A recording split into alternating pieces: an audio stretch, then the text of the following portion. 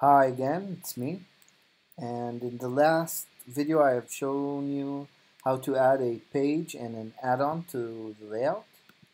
Now I want to show you how we can add more add-ons and more rows and columns and advanced layouting. So to add a new row, we hover over the current row, and on the bottom you will see a blue plus icon. You just click on it and it adds a new row. We can do this a couple of times and add as many rows as we want.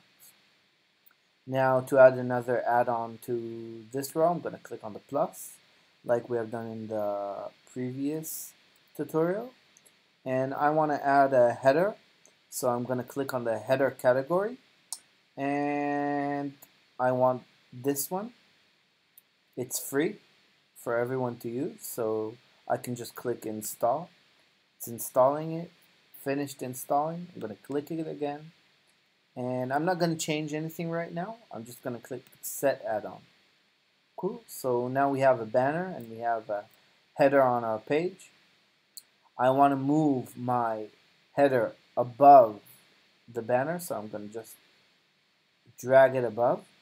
Okay, you drag it in this cross icon when hovering over the row. So I'm going to show this again. Click and drag. Click and drag. Cool.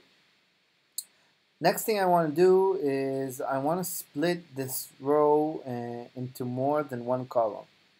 Okay, this green border is representing the column.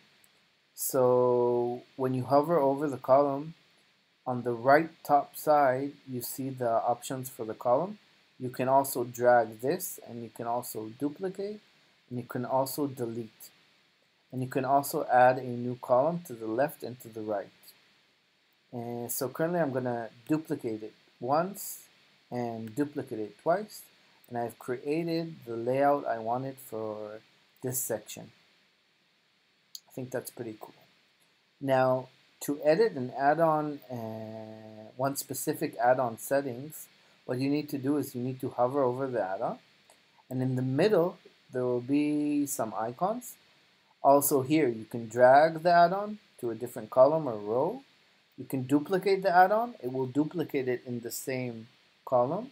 You can delete it overall if you don't want it at all. And you can edit it. So I'm going to click edit. I'm going to change the color. And I'm going to change the icon to a camera icon. Click update. And it's updated. Cool. Next thing I want to show you is that you can control the container width. What does the container width mean? It means the width of the columns themselves. So currently, if I click on the settings icon, you can see it's set to 960 pixels. And that's not enough wide for me, so I'm going to change it to 1170 px. I add the px because it can also be percent. It can be or px or percent, and percent I'm going to show you in a minute. So let's click, we changed that, and we're going to click update row settings, and you can see it made the width larger. So that's what's container width, and you go to it by hovering over the row and clicking the settings icon. Very cool. Next thing I want to show is the space between the add-ons. Okay, this is called gutter. Now you open the option by clicking the same icon, and the default gutter is 15, meaning that between add-ons it's actually 30 because it's taking from two add-ons is the space between one add-on. So if I'm going to change this to 5, for example, and click update, as you can see, the space between them is much smaller. And you can set this to any size you want. So it was 15 and now it was 5 and I'm changing it to 30. Now it will be pretty big. So that's called column gutter. Another thing we can do is we can add a background to the whole row. We have this color selector, and I'm just gonna take a bold color for now so you can see the difference. And we've added a background color.